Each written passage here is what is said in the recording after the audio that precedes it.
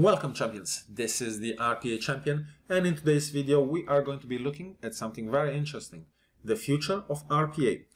The objective of the video will be to share my insight into the RPA market, the robotic process operating market, and share what I have been noticing and how I think the industry is about to change.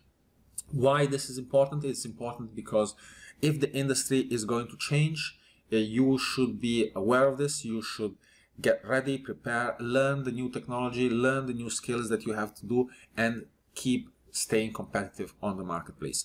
If this technology breaks through, you will and it gets adopted in more and more companies, there is going to be a large demand for this. Therefore, it will be in high demand, and finding opportunities for job will be greater. Therefore, sit back in your chair, grab a cup of tea, and listen to what I have to say. So, what is RPA? Before we answer the question about the future of RPA, it is important to understand what RPA is. RPA, in just a few sentences, for those that are not aligned, RPA is robotic process automation, and is basically the automation of repetitive processes. Inside of large organizations and also smaller organizations, these companies are built on processes that employees do to manage everyday business. Now, the majority of these processes, or certain parts in these processes, can be repetitive and manual in nature.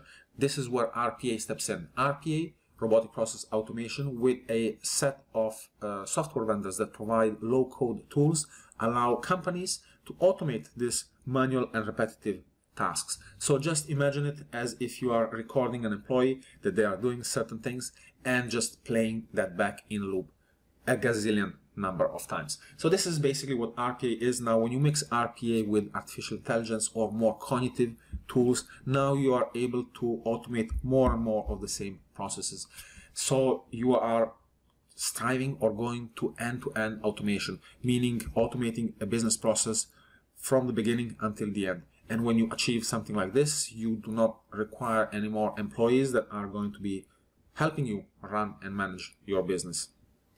So this is what artificial intelligence and RPA is. RPA is the foundations for implementing AI inside of your system, or it makes it much more easier. Why? Because many AI processes, they rely on certain repetitive activities to happen either before or after. Therefore, the integration between the two is very important for achieving automation, and also for all of the software vendors that are in the market space, that are doing RPA technologies. It is very important that they also bring AI capabilities, which they are at an incredible space. Now that we understand what RPA is, robotic process automation, just a tool that helps, a low-code tool that helps companies automate repetitive and manual tasks.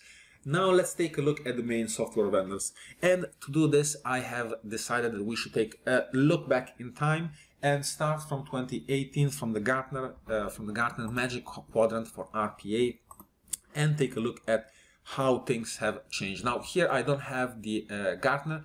I have something similar. What is this? This is the peak matrix assessment from I'm not sure which company, but it just shows us what the objective is, that these guys are always the same. UiPath, Blue Prism, Automation, and Work Nice. Autonomy was purchased by Blue Prism.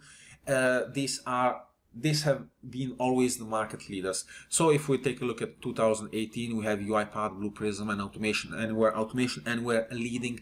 Now, if we go to the Magic Quadrant from 2019, this is from Gartner. Now we can see that there is a clear distinction between the different groups. Now, when we're looking at the Magic Quadrant, it is also important that we understand how it's divided. So it's divided into 4 categories. We have the challengers, the niche players, the visionaries, and the leaders.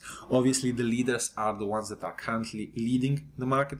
The visionaries are the ones that are that have just entered the market space or have an innovative breakthrough product.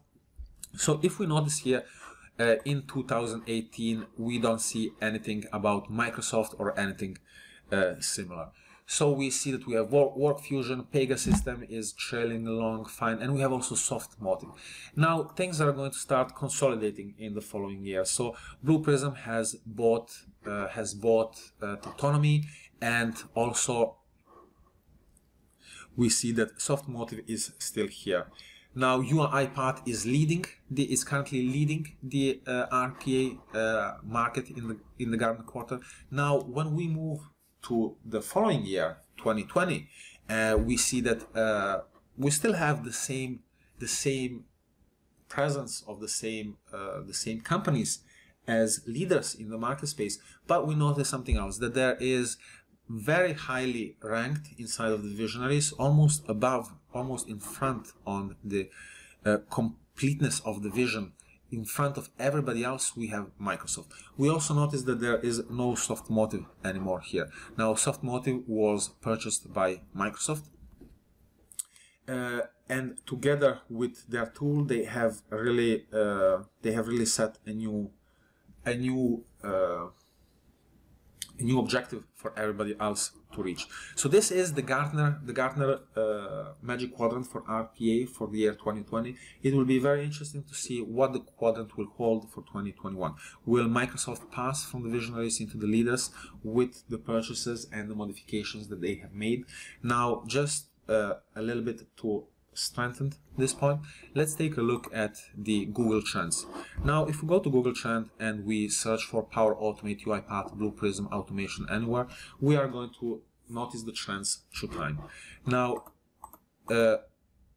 if we change our Google Trends from a period of 5 years to get really an idea of how things have been trending, we can see that mostly in 2016, all of the software vendors, Automation Anywhere was mostly the leader, together with Blue Prism. Power Automate didn't even exist. Well, it did exist, but it was it was not very used. It was very technical. It was not very utilized. The functionalities of it were not very well perceived or very well needed for the technology and for the time that we were living in. I'm not even sure if it existed in 2016. As we move on in time, we can see that UiPath started picking up, and due to the fact that UiPath was a freeware tool, meaning that anybody could install it, use it, and adopt it, they had an incredible boom in search term. People were interested in UiPath much more than in the other technologies like Automation Anywhere or Blue Prism. It is not my personal opinion. This is Google Trends that are showing us. So I don't really have a preference for any of the tools right now. I'm certified in all of the 4 tools. I am right now focused in what the market is telling me and where the market is pointing me. So now, if we focus into this space that is of the last few months, we can notice that there is an incredible boom in in UiPath also, but also in Power Automate. It is surging. It is surging very fast. And if we just zoom into let's zoom into the past 30 days. We can see that it is almost trailing along with UiPath.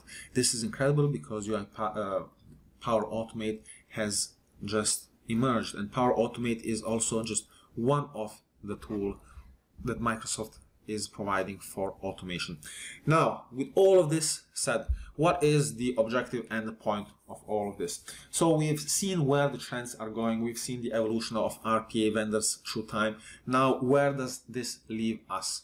Focus is on the Power Platform. The Power Platform is a set of tools from Microsoft that allow us to automate our processes. Now, let's understand a little bit more about the Power Platform. The Power Platform gives us basically 4 tools. It gives us Power BI. Power BI is a tool that allows us to get insight in our data.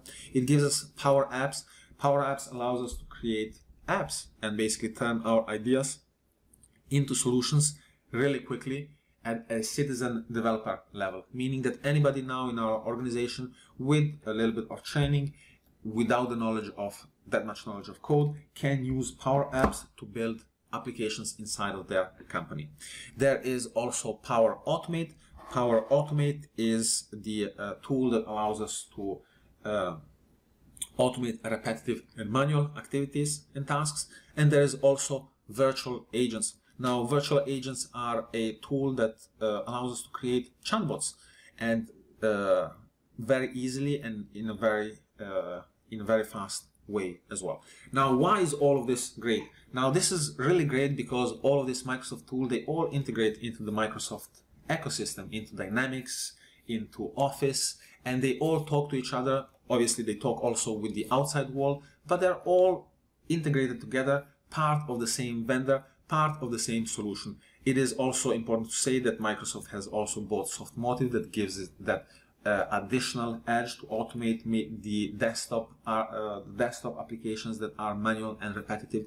Therefore, it has really completed its suite of tools. Power Automate also allows you to integrate with the AI Builder. AI Builder gives you very strong AI capabilities that are already integrated inside of the RPA, inside of the automation technology. Therefore, it makes everything really easy, really quick. One more thing that I want to mention about the Power Platform that I haven't noticed about the other vendors is that inside of the Solutions tab here, inside of Power Automate, it has already started coming up with pre-built complex solutions.